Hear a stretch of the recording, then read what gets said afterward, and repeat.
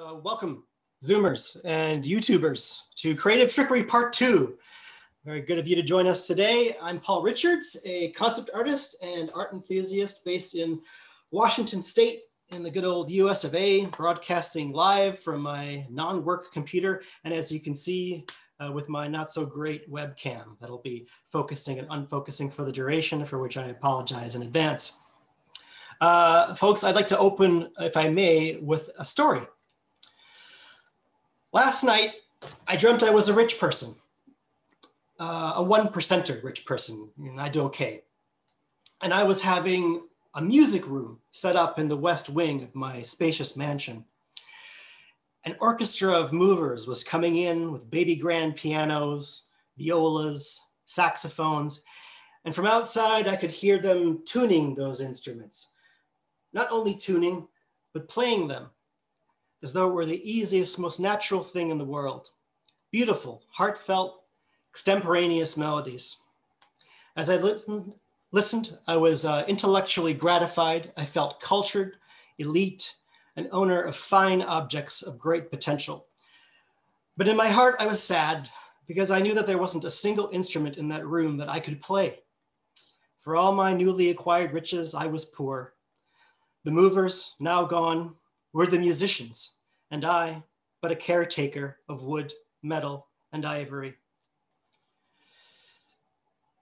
I don't have the best dreams, it has to be said, but this haunting, all too relatable feeling puts the artistic struggle into a good context for today's lecture. What if art wasn't acquisition? What if it was, instead of a skill, a relationship that you built? I'm going to pull up some slides now and run you through my personal relationship with today's topic, color.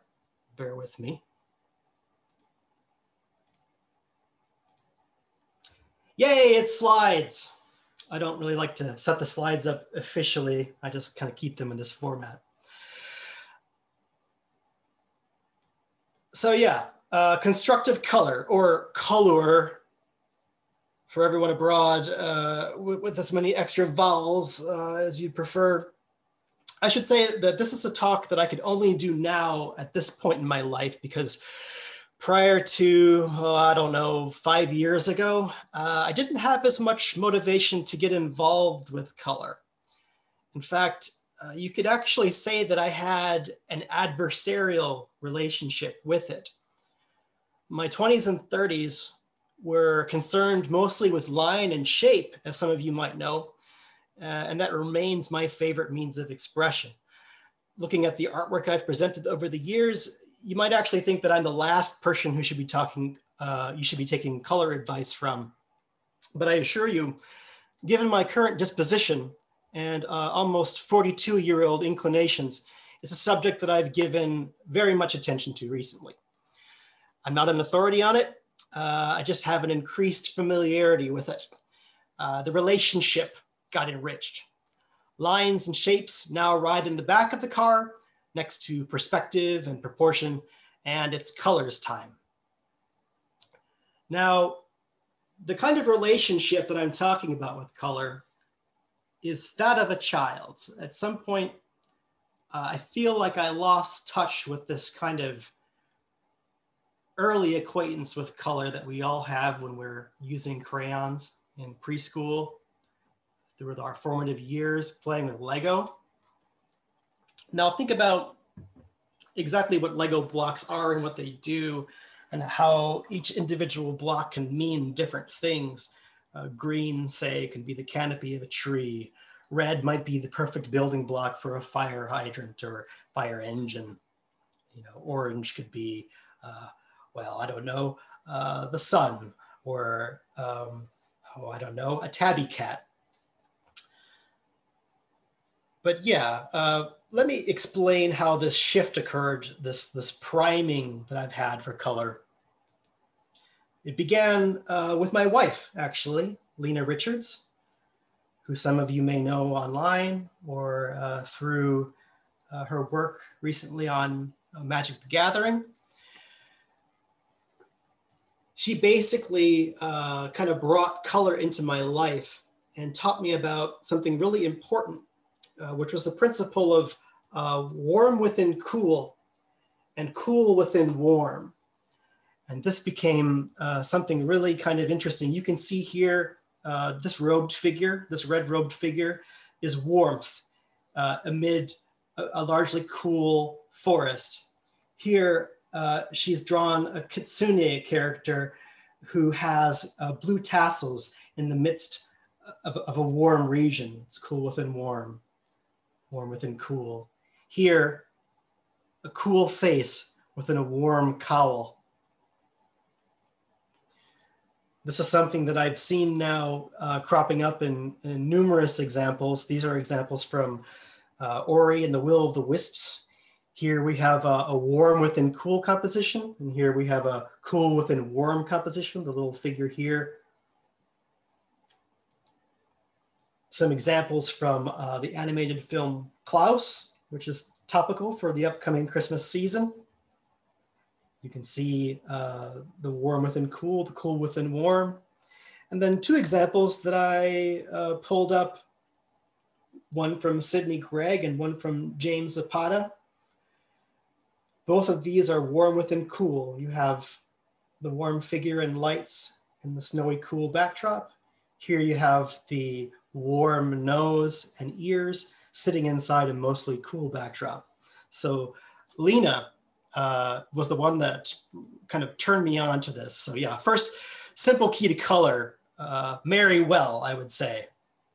The second cipher that I had along this, this journey was brought to me by my friend Kaylin Chalk, whom some of you will know, who introduced me to lab color and the concept of rolling warm and rolling cool.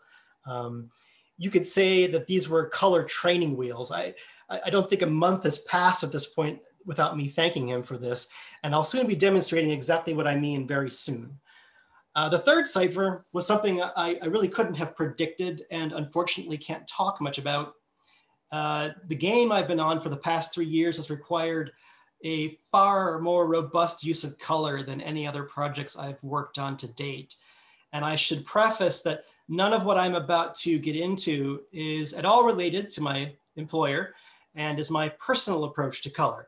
I just wanted to give that crew due credit for my development along these lines. So props to them. I wanted to talk a little bit about the tyranny of drawings. As you know, since I'm a big line and shape kind of guy, there is, it should be pointed out that drawings are usually kind of lousy indicators of how complete something is or isn't. Black and white drawings can be really beautiful in their own right and appear to function well enough in their own medium. But I've come to understand as a designer that you really don't know what you have until you see it in color. I've come to think that a drawing kind of locks you in a little bit, and lines can get in the way of having fun with color in that way that I described earlier. They can cage the imagination in a way. And of course, I'm a huge proponent of line. I can recall a notable concept artist years ago advising a student to abandon line, and I've been cursing their name ever since. I can verify that working with line and color simultaneously is frustrating because the line affects the color and vice versa. So it's like I wanted to lift that process out. The first example that I ever saw of someone doing this was Arnold Sang, the visual mastermind behind the game Overwatch. And I saw Arnold coming up with these little color rough indications that he made prior to doing the line art for his finished character designs. These were very kind of like scribbly and loose. And I was like, that's interesting. It seemed like that was just him kind of like creating a signpost for himself, like a notation for what he wanted the final impression of the design to be. Then, of course, there were the works of Corey Loftus and Garrett Hanna, who kind of introduced this idea of draw painting, that they were approaching art generation non-linearly. In the words of Garrett Hanna, anything can go at any time. And I found that idea really liberating. And as I look at these examples here, you know, I'm seeing color used in a very constructive sense. You know, the red of Baby Yoda's little hat here, you know, against the white, you know, very classic Christmas, you know, and that's all set against the snow and these little, you know, red blossoms coming up inside. Like, I think we've all seen these kind of things in winter scenes. And then you have the little cup, the little warm within cool green, you know, popping out. So very inspiring examples. I wanted to give you an example of what I was talking about when I was talking about the tyranny of drawings. Now, here's two little sketches that I kind of barfed out to kind of show you how when you are just dealing with something in a drawing, it's hard to know what you've actually got. And I splashed some color on these as best I could. And I was like, darn it, there just isn't a lot going on in these things. Color-wise, they still seem kind of not quite there. There's some kind of, you know, there's a nice base tone in the secondary. And here, you know, we have the open eyes and a little bit of blue inside like the largely warm area, but just not as much to work with. The drawing didn't give us an indication of all the things as they might exist in color. But going in on a layer above everything, freeing myself from the quote unquote tyranny of drawing, I found that I was able to kind of flesh out these designs a little bit more, albeit abstractly. You can see that I've kind of teased a tongue out of each of their mouths, which kind of puts another color note. I've, as I can toggle back and forth between, I've introduced colors in the eyes here. I've brought in teeth, these fins, and then a bunch of these sort of abstract glowing triangular sigils and tattoos. Oh, and you know, yeah, this fin here with the light kind of sort of shining through. Now, you know, I just think it's an interesting way to evolve a design. And I would actually rather preach not starting from a drawing, but starting right from the color itself directly, which is what today's talk is going to be centered largely about. And since our last little thing was, I'd call it info heavy, demo light. What I wanted to do today was do something that was demo heavy, info light, and just kind of touch upon a few little notes and tricks that I've come to use in my more recent exploration of color. So I will switch over to Photoshop and introduce a little exercise that you yourself can do if you're out there in TV land with your tablet and drawing app of choice. I'll be using Photoshop, but you know, I would imagine this can be done even in Microsoft Paint if you want. Oh, look, there she is again.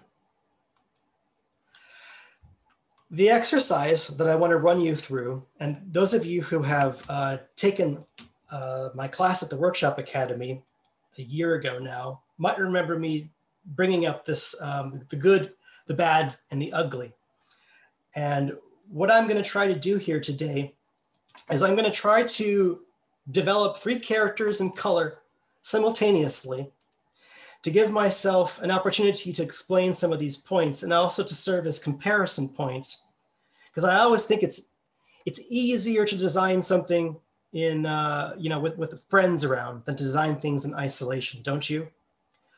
Here, I'll bring up the whole lab color thing again. This isn't going to be a technical demonstration about how to use Photoshop. I think enough of that stuff is floating out there, but most of you who use Photoshop will probably be more familiar with the HSB color pick. It's the default. So you can see here, and I'll skip to a brush that I prefer. And again, brushes don't matter, use whatever you want. I'm using a square brush. So you can see that in HSB, we're not given a lot of, we're given more desaturated versions of the color and more saturated versions of the color, darker saturation versions of the color, darker desaturated versions of the color. And so if you color pick using this method, it doesn't give you a lot of options. You're going to wind up kind of in monochrome land. So switching over to lab color, you can do so by selecting the little A in lab here.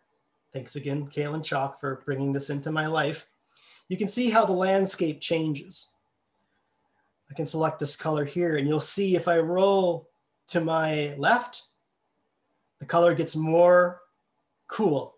And if I roll to my right, the color gets more warm, with ultimate warmth here. And of course, you can also kind of roll warmer here and cooler there.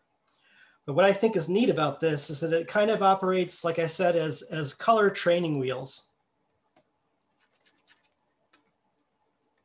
And it's just a very friendly way to get new colors on the palette, because there they are sort of in front of you right away. So for the good and the bad and the ugly, I want to do 3 characters. One of them is going to be what I think about as good, like positive influence character. One's going to be bad, something I think about as kind of like a negative or evil character. And the last one is going to be ugly.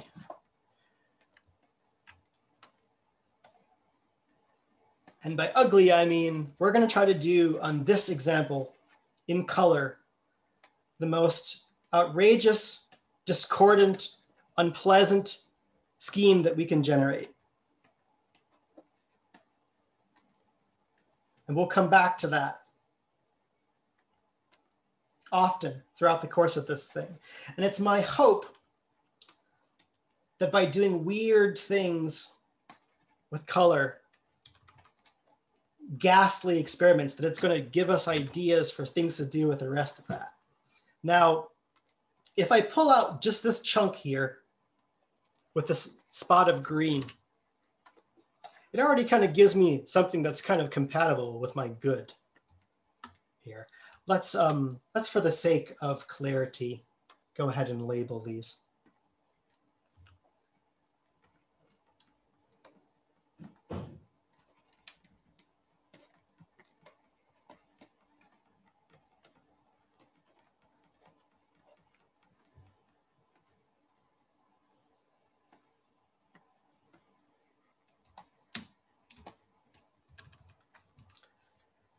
So when you're a child, you're not really intellectualizing these decisions very much. And you're just kind of letting things happen. So I hope as I'm going along that you'll also try out this experiment just to kind of be in the spirit of the exercise. Mostly when we think about bad things, a lot of kind of dark imagery kind of comes to mind, right? Oh, and by the way, we can switch over to our values by hitting Control Y. I've got that set up already.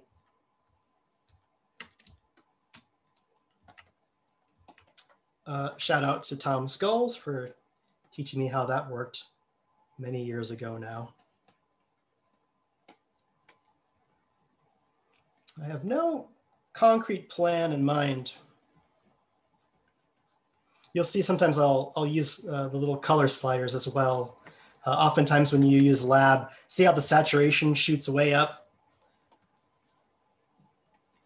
I like to temper that somewhat with the color bar, just so that I don't get crazy into saturation land all the time.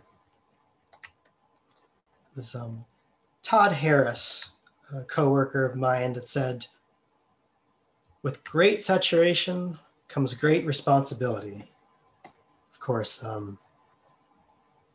referencing Stan Lee from Spider-Man. It was basically his way of saying that unless something's really, really important, it might not be deserving of such saturation.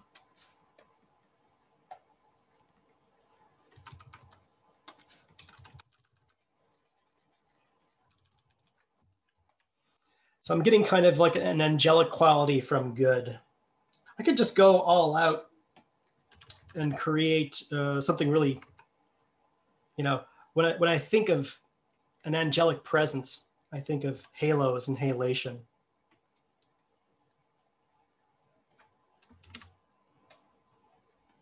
Something I like to do just to get extra colors on the palette is switch over to hard light. Put on a little bit. What I think is interesting about color, and I have a visual for this, is that when you're drawing with a pencil, you only have this one solo mark. But I always feel like when you're working in color, the thing that makes it look vibrant and enriched isn't the color in its naked aspect, but the color alongside other colors. So it's almost as though we need to learn how to draw with a pencil that has 3 tips or more, you know? So every move you make in color has to be followed up by other moves that are compatible. Again, we're not concerning ourselves with the literal here. We're dealing with just color as pure abstraction. I might want to indicate I'm probably going to do some kind of demonic thing here. Since we talked about warm within cool and cool within warm, I see this as an opportunity to maybe make this guy kind of like a cool-skinned demon of sorts.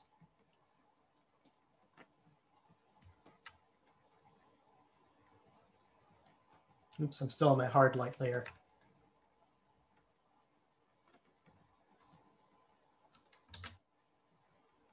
Again, that stacking that you get just by kind of putting on different colors creates this kind of vibration that's nice. It just feels good on your eyeballs in the same way that I suppose, you know, drawing with crayons when you're a kid or finger paint or something, it just feels good to get that kind of feedback between you and what you're doing.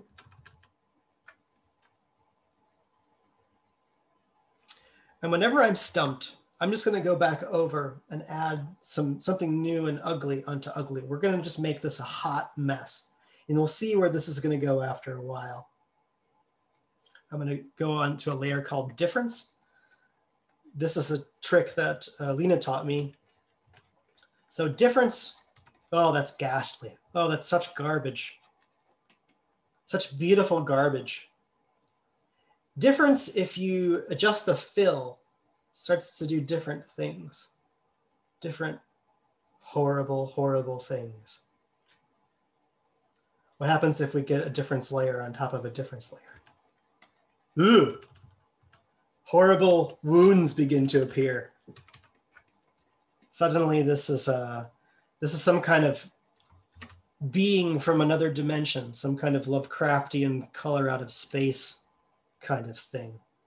What ideas can we pull from here? I kind of like these little, they look like, yeah, like festering wounds. I wonder if that's something that we could introduce to this guy over here. Maybe? Maybe not.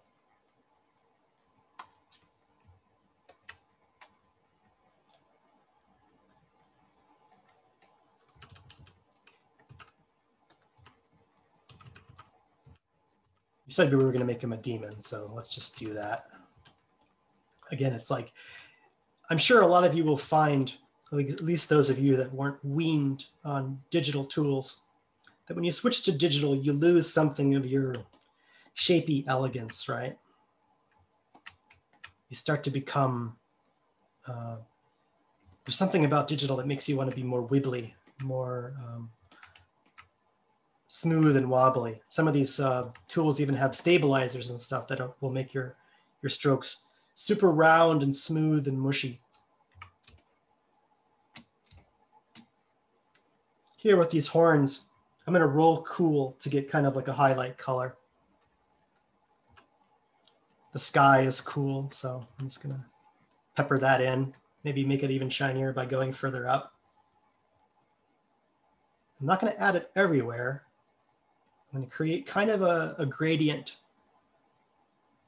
a progression of lightness here, because it doesn't need to, if I make it down the whole thing, it loses a little bit of its oomph. I like to kind of lead up to that. and this isn't really a talk on, rendering or presentation, but I'll bet if we went to the edge of this and just put a little kind of like happy Bob Rossi sort of rim light on there, that would be kind of like, it would sparkle against the eye. And I did that by rolling cool. So even though I don't really like what the little red soarers were doing on top of this guy, this does give me the idea that this guy could be partially on fire. We've got the cool within warm, but I could see using this to give him some fiery eyes, right? The color's on the menu now, so I can use it. It's like having a little throwaway palette. How's that looking? Okay. Bad's looking pretty bad. Good's still looking pretty good. Let's add, maybe with a lighten layer, let's add some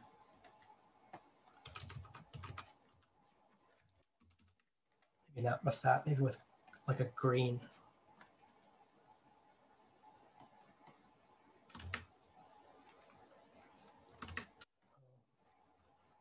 Hard light, maybe.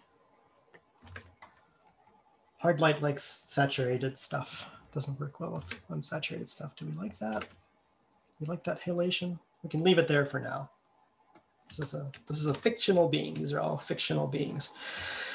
I'm kind of not liking that the horns that are kind of really purple and the pants are also really purple. I like to do something just kind of different with the lower portion. The skin tone seems to be like it's like this blue, right? This blue purple. So let's like use that to construct his arms with.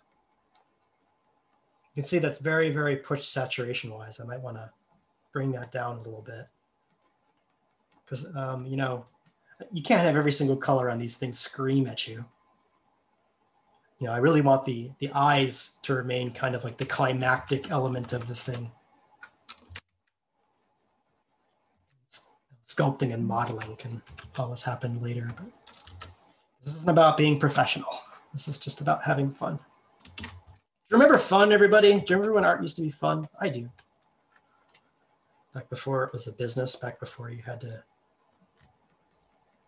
market yourself and, oh God.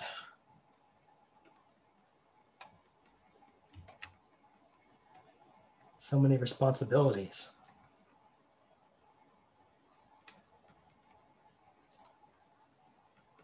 This is kind of a mistake, these little arm bracelet things I'm putting on them. I don't really like that pink because I really think it could be more of like a strap. But I can just dust that on while I'm waiting to do other things. Let's maybe try getting some of the rest of them involved there. And this is super jank, so you don't have to worry about like layer cleanliness. Because again, cleanliness, when you're a kid, you're not concerned about cleanliness. It's the last thing you're concerned about. You just want to do your art, just want to do your thing. So who cares if the layer stack gets all crazy?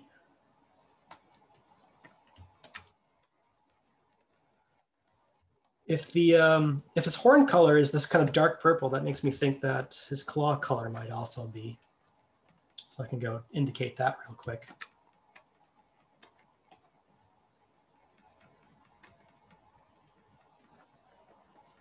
Every once in a while, my chosen color will go to the back of my thing.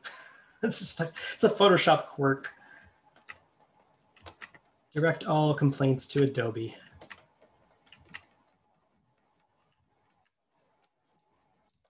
See, I'm kind of focusing on too much one of these things. So every single time I can feel myself doing that, I want to add some more to the rest.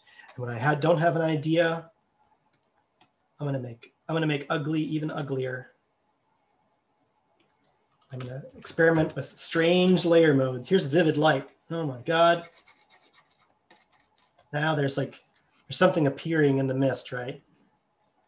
Look at this hot trash. This hot, saturated trash. Even so, let's go to something weird like exclusion. Oh, jeeps. Wasn't expecting this. How ghastly. Now it kind of looks like they have a head that's kind of covered in gelatin. See, it's doing things with my imagination that I wasn't really expecting. I almost see this like a jellyfish head now, which makes me think that he could have little jellyfish tendrils down here. That's ugly, right? Actually, I think jellyfish are beautiful. Let's not jellyfish shame. By the way, you'll notice that I'm working on a neutral gray backdrop. That's because white is such a high-powered color. White, if a color could make a noise, would be ah! It's just way too loud, and it's hard for other things to have full power next to white. Absolute black you can get away with because it's quieter, but white, you have nowhere to go. Now let's see if this new design gives us, here, let's go to soft light and let's push a really kind of like hard light maybe. Push a weird. Now I know what you guys are thinking, that this, I'm not trying to create what you think I might be trying to create here. So just to clarify here, let's put a little hat on him instead.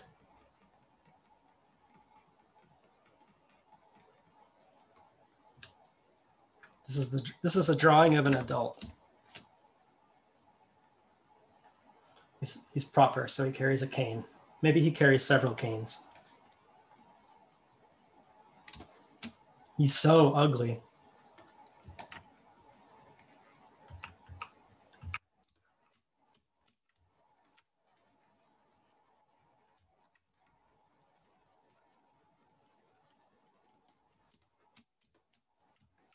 This, by the way, will tell you what your D&D alignment is. The more you focus on one character versus the other. I seem to be more evil, don't I? I haven't really done much over here at all, have I? Well, let's not neglect good.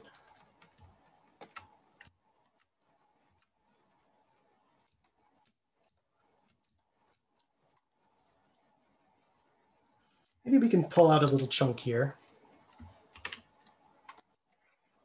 Invert it. Does that do anything? Well, that's interesting. Gives us a little bit of pink there. We put that on lighten. Oh, interesting. Get a little chunk. Now we're getting experimental with our digital.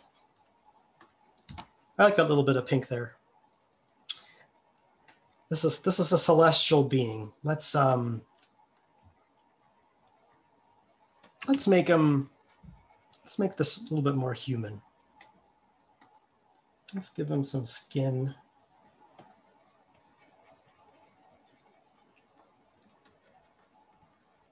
This is almost kind of starting to look like a wing to me. So I'm just gonna, it's very, very tropey, right? You know, I'm not gonna get too many originality points for this, but let's just say, yeah, good as an angel.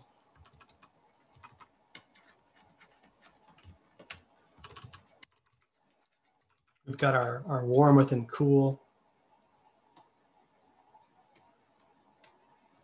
Maybe we want to even try tinting this halo so that warm can really ring out. Maybe. It's like a donut now. This green is interesting to me. Green is, of course, evocative of things like, you know, leaves. So I like the idea that she might be holding some kind of laurel wreath, right?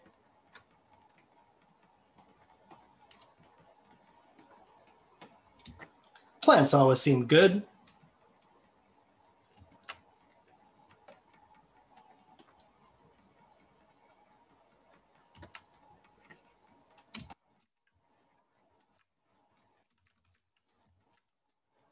Maybe she has some actual hair, some darker hair that we could pull from elsewhere in the design, or not. Let's see.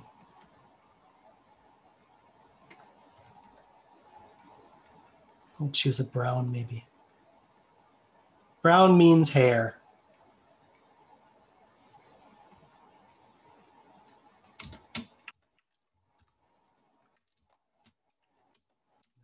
Let's see now. We have most of the focus is up here. Wings are a little on the light side, so I'm going to darken them a little bit.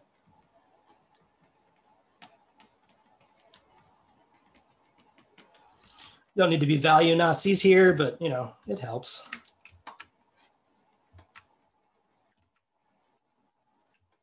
Of course, all talks about color will tell you that all color problems are value problems, and they're not wrong, but when you're 5, I don't think you think about that too much.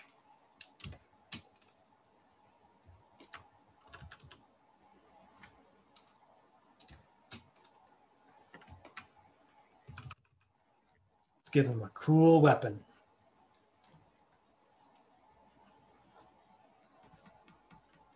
I like the flaming fire eye. I like this, so I'm going to just go ahead and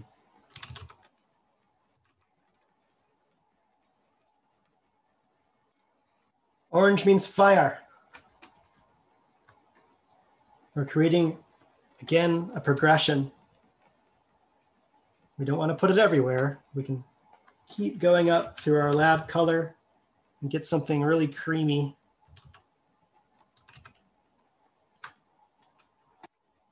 It doesn't behave like real fire physics.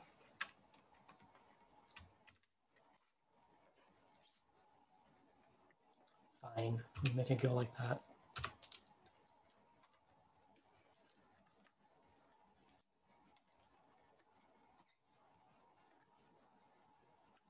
Let's take a red, maybe this red.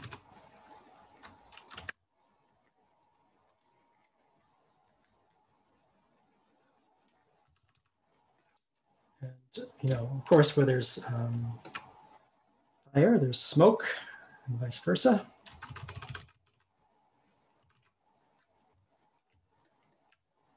Maybe little embers flying off. That's always fun. These little things mean ember. Even in the ember, it's like, it's not just one color, it's several. It's still kind of looking boring. I wonder if we could take some of the good, bring it into here, give him some kind of cool, wicked pendant. Grr.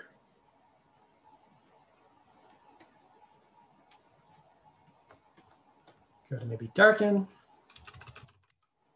Darken it down here and there.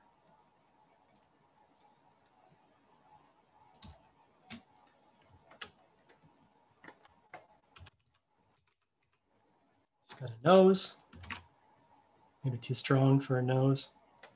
Let's work on our eyes a little bit. We've already got a dark on the palette, which is pretty good for doing punchy, contrasty dark eyes. Then we'll actually use white for our highlights, even though most people will tell you that eyes aren't pure white, but whatever.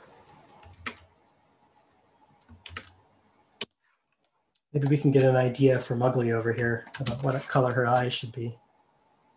Kind of green, maybe? Take a little red here from Demon Man to make her little lips. Let's liven up that hair a little bit, you know, put some.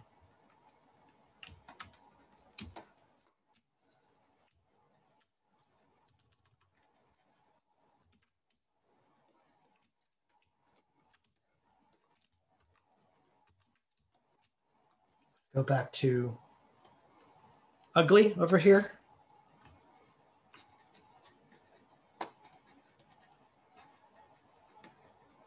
Do some more ugly things. Ooh. Ugly's had an accident. Ugly's been shot several times. Here and here. Poor guy. He's slowly bleeding to death. Now that kind of looks like a face. Maybe there's a person imprisoned inside of him.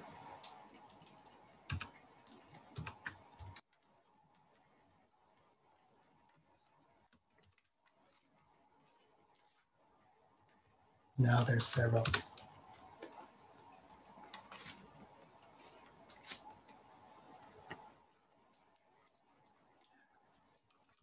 You get the idea.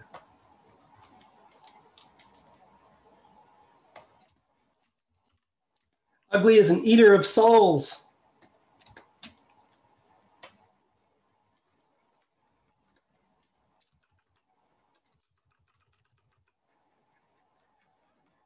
Adorable eater of souls.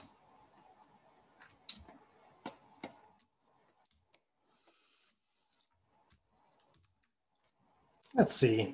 If his skin is just that one uniform color, it looks like it grades kind of lighter at the bottom. So let's get that represented there. Let's give him a tail, for crying out loud.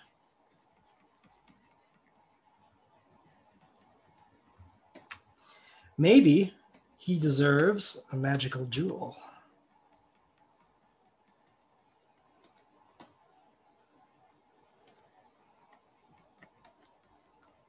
The magical jewel rolls cool.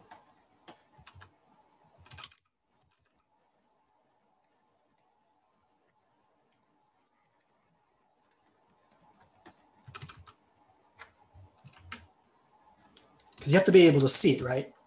Now you can definitely see it. Before, it kind of blends in. Maybe some different colors mixed in there. Let's get like a greener green in there.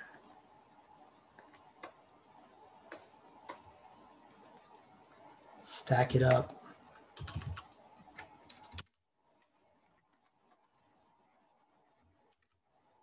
Maybe the center of it glows.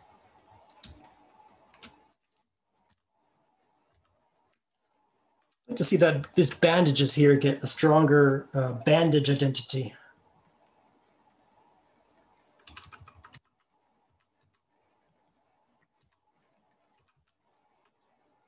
So right now they're too close to the color of his kind of underbelly there.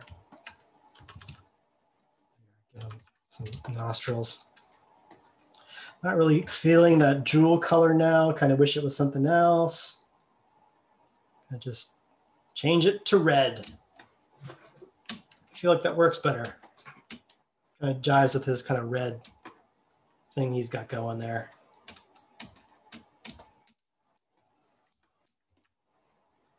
Maybe we give her some, since her design is pretty white, it kind of makes a nicer progression if we can do something down here that's a little darker. Maybe maybe there's something else actually in her kit. Maybe she's got darker arms.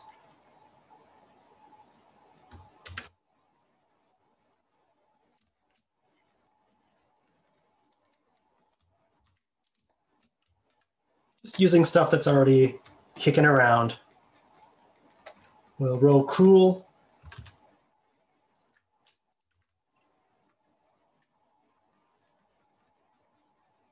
Just to kind of liven it up.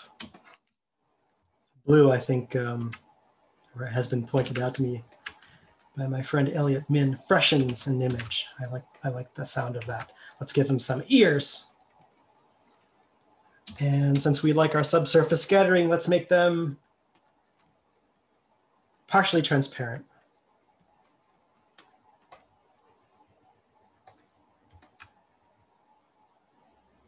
With some little light coming through in the back.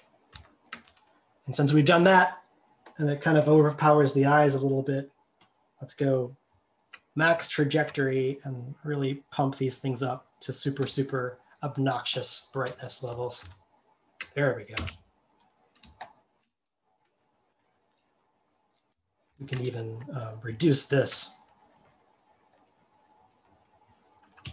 just a tad. Careful, getting into ugly territory. You know, I almost think that this thing here could be a blade, right? Get a blade involved. Bladed weapon. That's cooler, right? We'll take a color that we already have, desaturate it, roll it cool. Now that's kind of like a sword. Down and cool, indicate the bottom of the blade. We're going to find back some of the kind of like flame kind of stuff. There we go. Bleh.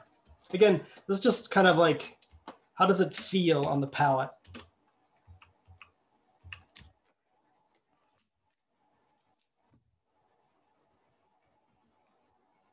So I've got 10 minutes remaining. I'll have things that I'll point out during the Q&A, but I'm gonna keep going here for like another few minutes just so that you can totally get the point of what I'm trying to do. I'm gonna give her some gloves, maybe. No, I'm gonna give her her actual hand here, clutching the thing. And I'll put her other hand down here because we have the skin already kind of established. Make a little feather falling off. I'm going to reduce this in size. Not that proportion really matters, because I'll explain to you why later.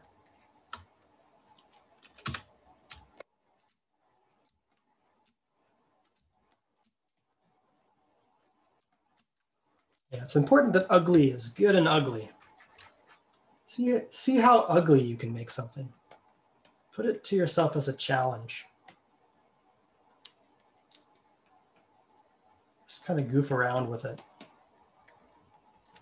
Just use a random ass color and just blob it down. You know, you're not really wasting paint. To me, it seems like, you know, one of the best things about digital art is this idea that we're not really parting with all this kind of expensive physical stuff. Look how ugly. This is so successful. I'm so pleased with how this is coming out.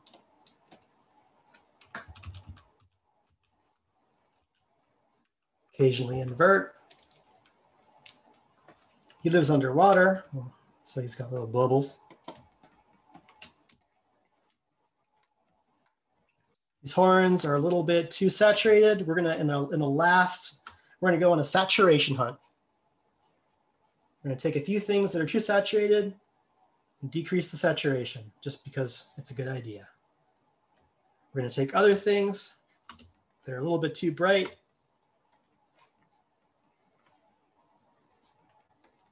Reduce saturation, reduce brightness, just to see what it does.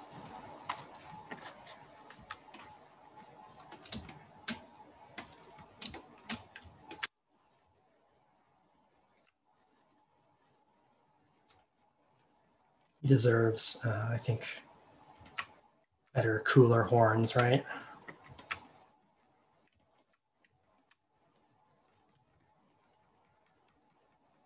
Grr, spikes. The concept art's bread and butter if you live in 2006. Maybe we could tinge the horns with just a little bit of that kind of crackly fire. Maybe that would be cool. Like they're still burning from the inside. That's a fun thing to do with color. We'll take some sample from our guy over here. Maybe set this to lighten. Yeah, there we go. Ooh, smoldering, broken off horns. Cool. Still not quite liking what's going on here with the wraps. Wish they were a little bit different color, but we only have so much time. What do they read like when you control Y? It's still a little bit too dark. We got this color here that looks like it's from metal. Maybe we could hang a dagger or something off of him. Some other little implement. Take that same metal and put it down here. It's there. It's there for us to use. It's on the palette.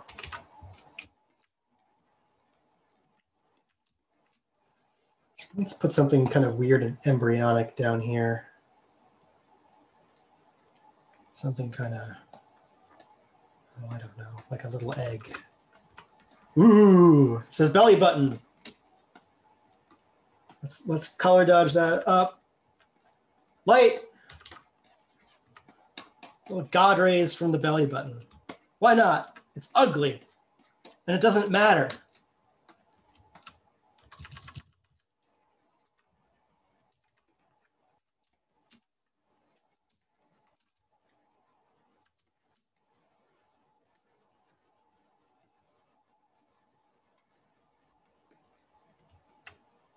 A little bit of glow, because glowy is good. Leaves are a little bit light in value. Let's just darken them just a tad, and we'll be done.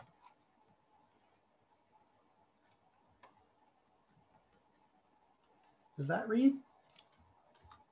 Yeah, that's a little bit better.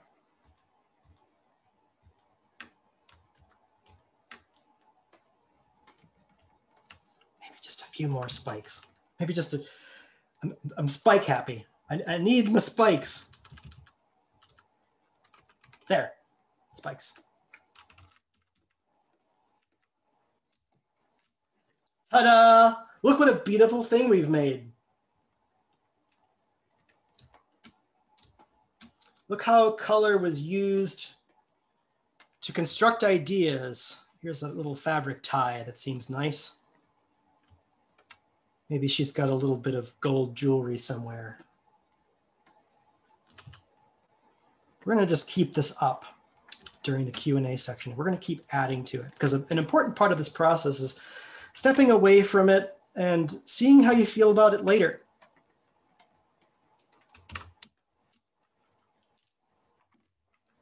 I'm gonna keep sharing my screen, but let me see about the time here. Yeah, we're running right up until 4. My closing thoughts here are that just as a sense of perspective and proportion trumps grids and measurement, a sense of color trumps color theory.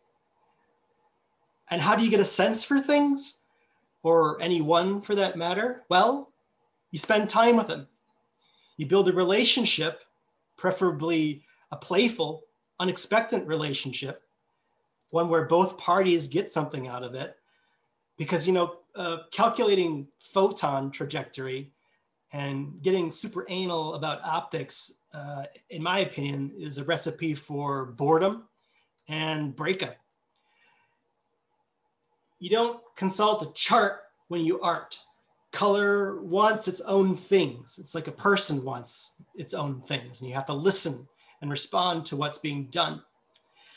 At the end of my last talk, I quoted the jazz musician Miles Davis to sum up my feelings about image composition.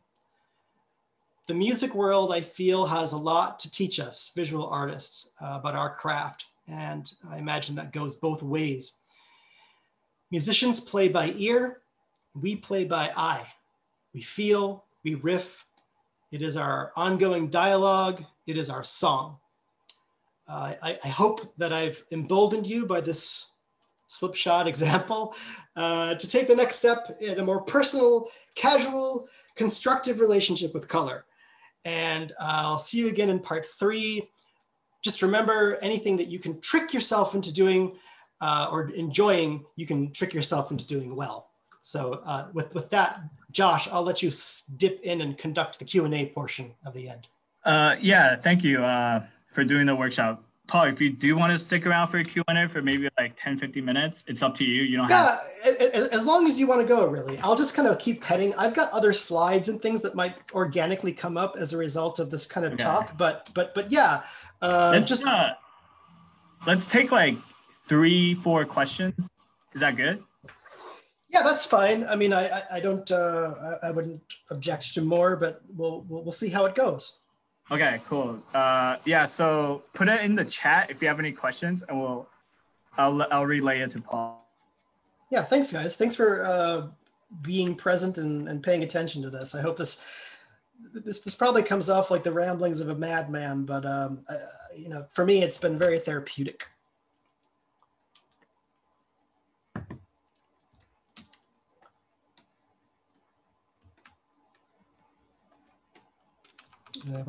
Give us a minute to see if people ask questions. Okay, so Anton said, "Hey Paul, in part 1, you say that you hate refs. Can I ask you how you use them when?"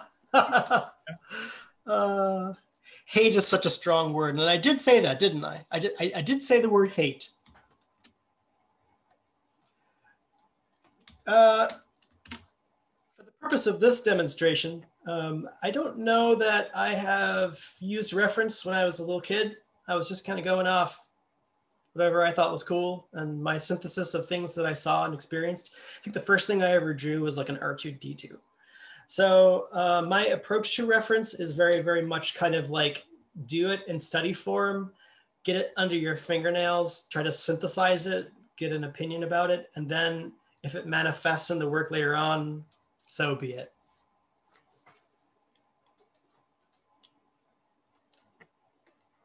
Cool. So I think we'll take 2 more questions. Wait a minute. If there's no questions, then we can end it. So, yeah, I can just talk about other stuff too that's related to this this practice. Benjamin asks, when working for art directors, how much do they allow you to do your own thing, and how much do they restrict you to just draw what they want to see? Oh my gosh, you're trying to get me in trouble. I may have to decline answering that question, but it goes without saying that everybody has their own touch points with reality. Everybody has things that they want to see in art. So it's one thing I have noticed is that people tend to like things if they can see at least 30% of themselves in them. So your job as the employee is trying to get at what your art director is really into and let them lead to the point where they can see enough of themselves in it to like the thing that you're doing. You got to let them in, collaborate. I don't want to say cater, but it helps to know your audience. So you don't want to, if the person that you're working for is geared a certain way, you don't want to show them something that's completely not in their like creative wheelhouse, right? It's also dependent on the problem you're solving. Like sometimes they'll be looking at certain key ref, and if they share that with you, then you're on the same page, and that allows you to deliver what they expect more. If you're operating blind, that's really hard. So develop good relationships is the mantra of this particular talk, I would say. Good relationships with people, good relationships with your process. Okay, BKARR2 asks, should you contrast warms and cools for the sake of contrasting warms and cools? Example, just for appeals? Or is there a methodology you use to contrast warms and cools? Well, I often think that there's a time for doing that, right? Like there's like it just kind of looks good when you've gone warm for a long period to go cool at like an edge or something. Like it just feels right. And similarly, you can grade things more warm. Like I can take this little underbelly patch and roll it a little lighter and a little warmer. And I wouldn't be surprised if that kind of creates an interesting kind of like shift. Like you're trying to create little color progressions, little gradients, essentially.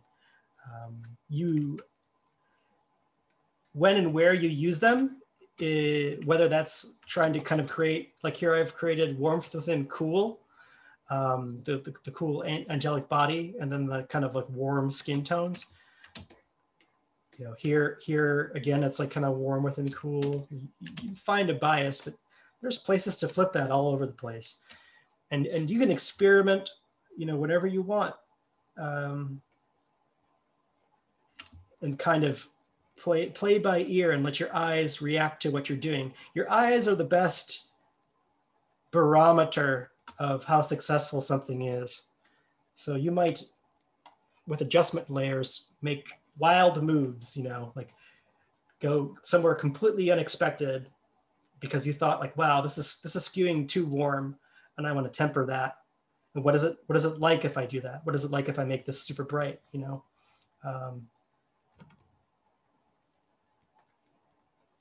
And you can always get it back. That's another thing that is important to remember. You can always, once you've set up that kind of like, oh, there's cools on this side or whatever, regardless of what you do, you can always reinstate them. You don't have to feel bound to what you're doing. See, this right here makes me think like, well, gosh, I could have reddened the trim. I could make the garment kind of like this with like kind of a V-neck thing, or play with like a fire pattern. Does that look good? Does that send too much attention down beneath? I kind of think it does. I kind of think it makes it a little too busy.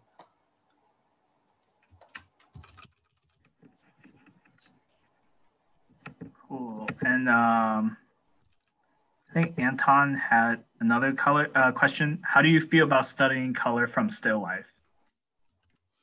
You mean just from fruit and stuff laying around? Yeah, or like if you look out your window, do like a painting. I don't know if you ever do that. Oh, the plein air camp. Yeah, the plein air camp does some really interesting stuff. I often feel like plein air is for people who really are in love with landscape, like barns and trees and mountains and stuff. I'm more interested in people and faces and organisms, so that has never really appealed to me. If you're looking to me for kind of an academic strategy in terms of how to get good with, focusing on various targeted things like, value and color or whatever, the way that you would read, James Gurney, that's not really what I'm all about. I may be in later years once I warm up to it, but I rather think that, you can become your own dictator of taste.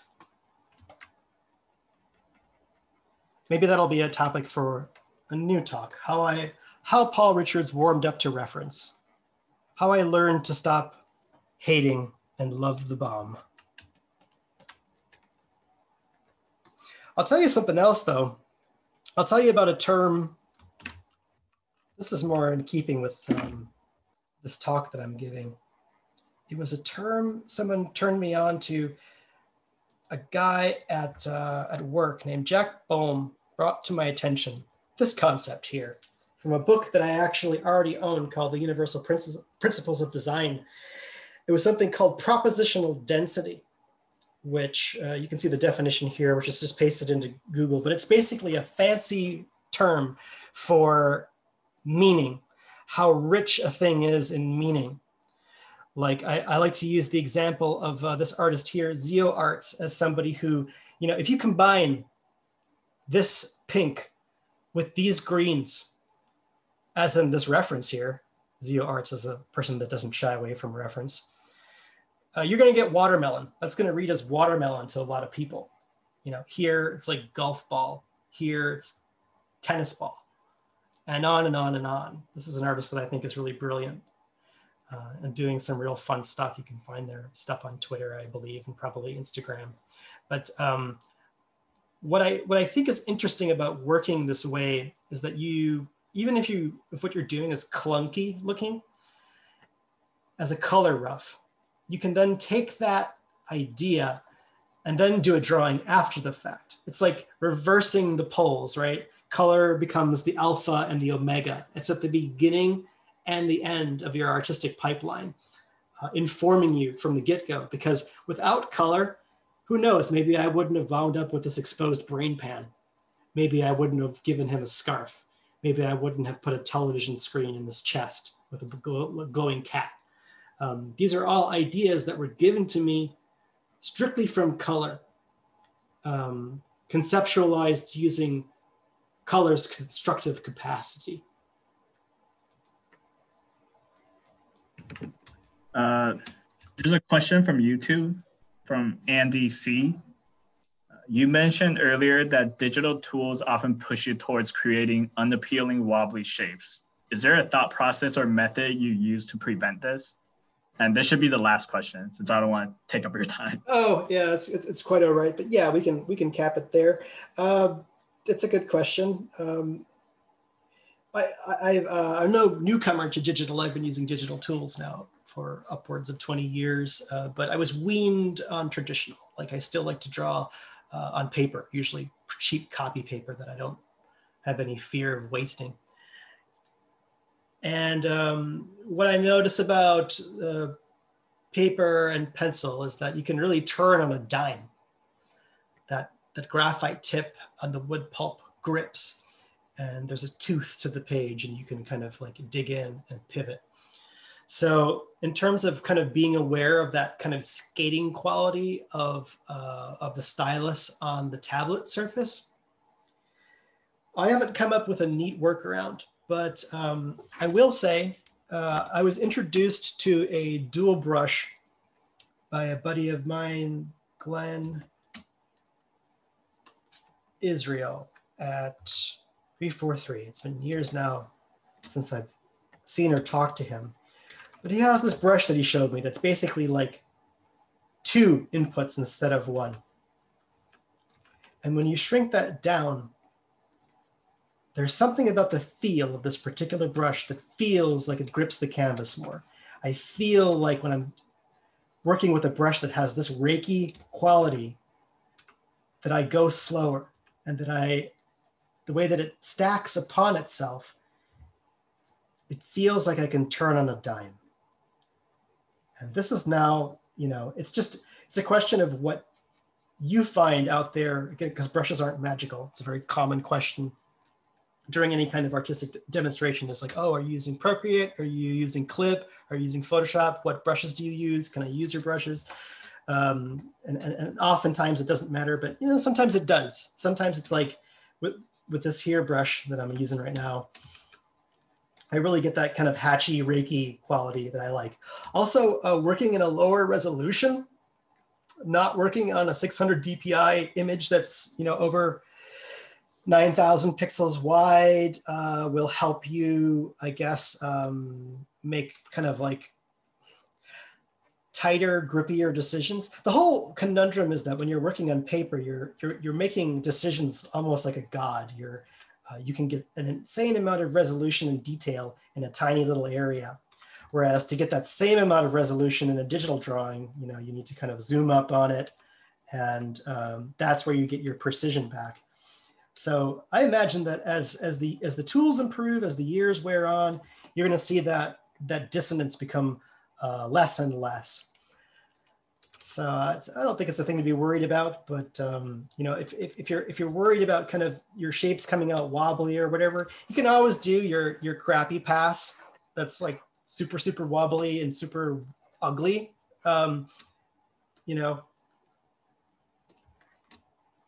Decrease it in opacity and then, chisel the shapes out.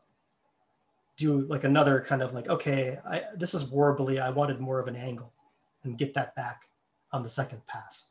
A lot of my favorite artists out there use an almost like 3-pass kind of method.